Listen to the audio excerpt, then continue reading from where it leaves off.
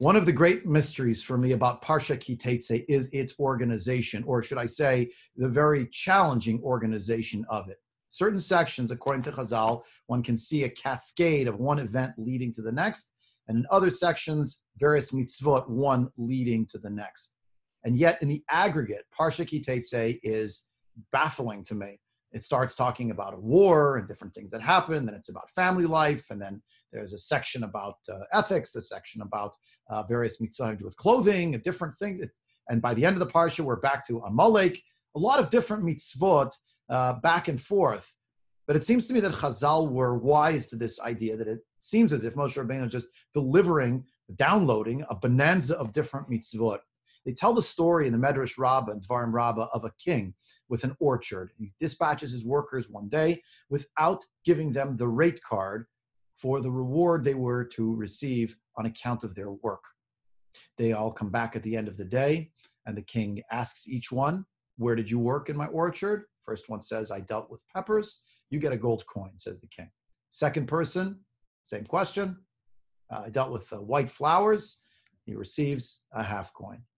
Next person dealt with olives and olive branches. That'll be 200 zuz. So Amrulo, the workers said to him,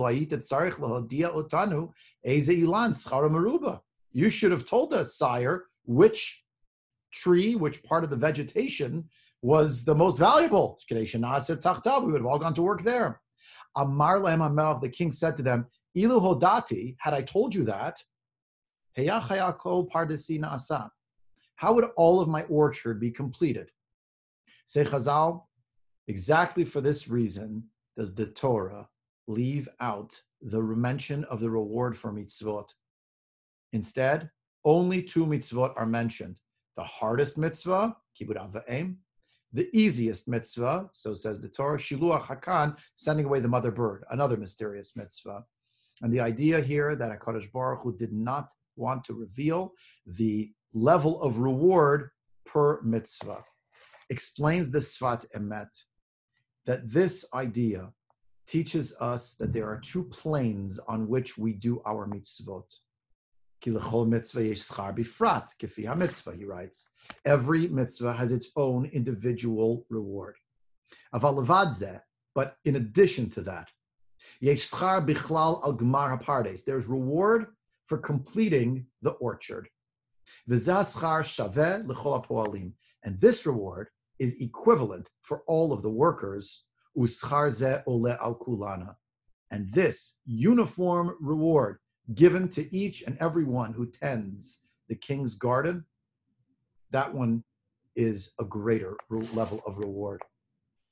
Now, when we find ourselves presently as one congregation, but unfortunately for the moment, unable to gather together, we realize that we have various mitzvot ahead of us.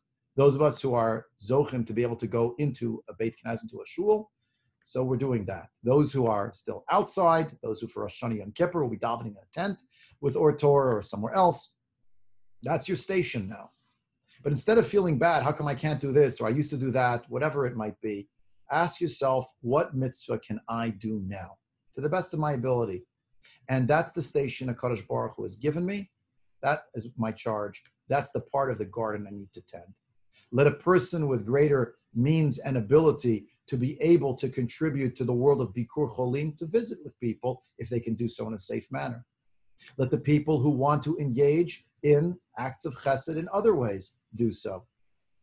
For the people who are able to help contribute financially with whatever gifts HaKadosh Baruch Hu gave them, for the health and welfare and for the future of shuls like ours, Congregation Or Torah, please do so.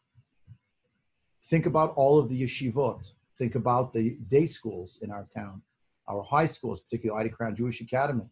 Think about the great work of the Jewish United Fund. Think about all of the myriad chesed organizations, Zionist organizations. If we will not support them, who's going to do it?